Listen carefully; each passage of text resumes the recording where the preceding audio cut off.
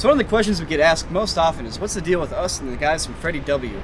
Do we live together? Do we work together? Do we work on each other's videos? What's going on? By this point, it probably is not much of a surprise that we pretty much use all the same filming locations. Everyone sees the similarities between all our videos, and that's because we both work and kind of live essentially out of the same building. So as some of you guys might know, me, Sam, and Jake are all from Stillwater, Minnesota. It's a small town in the Midwest. And Brennan's actually from the same place. So time evolved. Eventually, they moved out. It wasn't me, Sam, Freddie, Jimmy, and Brandon all living in the same space. Brandon moved down the street, Freddie moved down the street, but we all still work in the same building.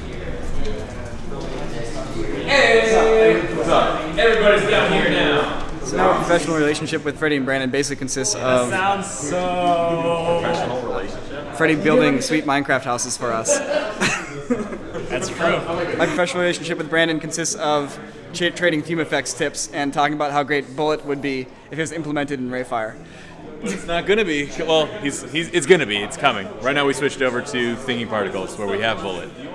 It's the best. This is my dog. Her name is First. Last name Comment.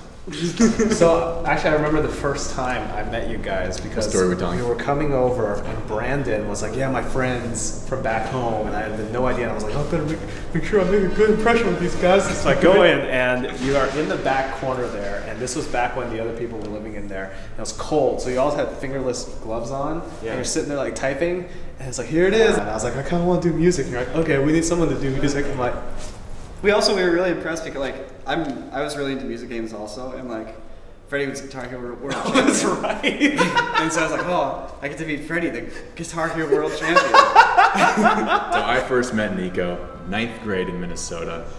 We were in, it was confirmation group, and there was a confirmation retreat on a ski trip. And Nico and I, we were basically first run of the day. We happened to get onto the same chairlift, and I'd never met him before. We were sitting there, and we started talking. And Nico, this was right after he made his Star Wars fan film with Sam. Sam and him made his Star Wars film. And so we got to talking about it, and got to the top of the trip, and Nico's like, "Let's do the half pipe straight off." And we're like, neither of us had ever really done the half pipe. So we're like, all right. We get there, and Nico's like, "I'm gonna drop in first."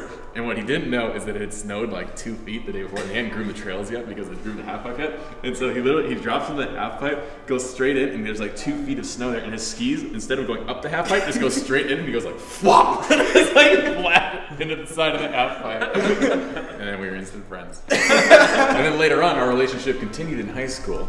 Not as friends, just as friends. It continued in high school. You know what? I actually blow stuff up in my yard. And he goes like, "That's really cool because I love action." I'm like, "I love action movies too. Let's go blow stuff up after school today." And so then we went out and Nico's like, "This is my friend Sam. He's got a car." It's the same car that Sam's driving right now. He's like, "Sam's gonna give us a ride over to your house." So all three of us went to our house and we blew stuff up and didn't get in trouble ever. Never.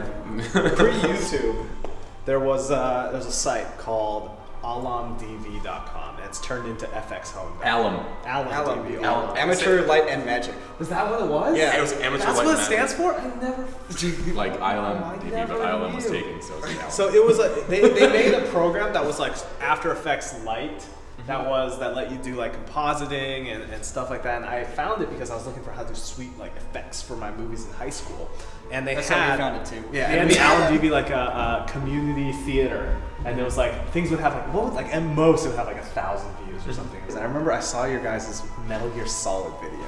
That was one of the first ones I saw, and you guys were like hot shit on that site. We were, because it was always like, "Oh my gosh, this next one." There's like a Matrix one. There's always all Matrix fan films, lightsaber fights, and then like Sam and Nico doing their thing. I spent like 3 hours downloading your 20 megabyte biggest high quality video file. I was like, you should pull At 25K. We're filming a sequel to Pharmacide, which is our like awesome action film that we made called Pharmacide 2. And we're doing How'd you come up with these cool titles? I don't know. Dude, I thought of that when I was like, whoa, it's a drug deal and they're killing each other, so it's like pharmaceuticals and homicide.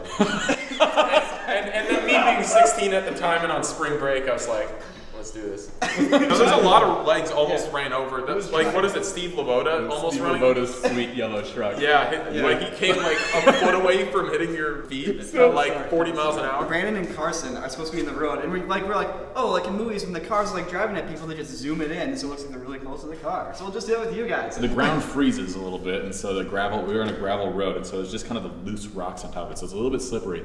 And I was standing with my brother, Carson. He's sitting there, and the driveway's about this wide, and his yellow truck, jacked up, it was probably jacked up about 12 extra inches. We told him, just come at us, we'll get out of the way, don't worry. And so Joe's in the back with the gun pointing, and the truck's barreling up the driveway, and I'm sitting there, Carson, like, wait till it's closer than you think. And I'm like, now! And it was like the last possible second. And I get so excited that I kicked and I slipped with my foot. And I'm like, and in the video clip you can see me like just go down. And I'm like, Brandon, you manage just like, you slip, and then you're like, your panic mode kicks in, and you manage to go, Yeah. just like slide away. it looks like the Wizard of Oz, and that foot was like, he was like back under the house. And it's like, because I just saw a tire, leg, and it's like, yeah! I wouldn't be walking right again, ever. Probably. That's like fully reconstructed. And that's the dedication that these guys bring to their video. We have a very good luck streak of learning things the hard way, but not so without hard that there's suffering permanent hard way consequences. just close enough to see the hard way consequences and be like, okay, don't Yeah. quite push it that far again. Exactly. So internet, that's what's going on. Nobody has questions of like, wait, isn't this where Freddie W shot aimbot? It's like, yes, that is where Freddie W shot aimbot. It's like, get another free location. It's like, well, you know what? There's not unlimited. Believe it or not, they're not unlimited. We do our own VFX, they do their own VFX, but we do, hang out and play video games together. Yep. A lot. Yeah, you can watch us do that. We actually started it. No, okay, anyways.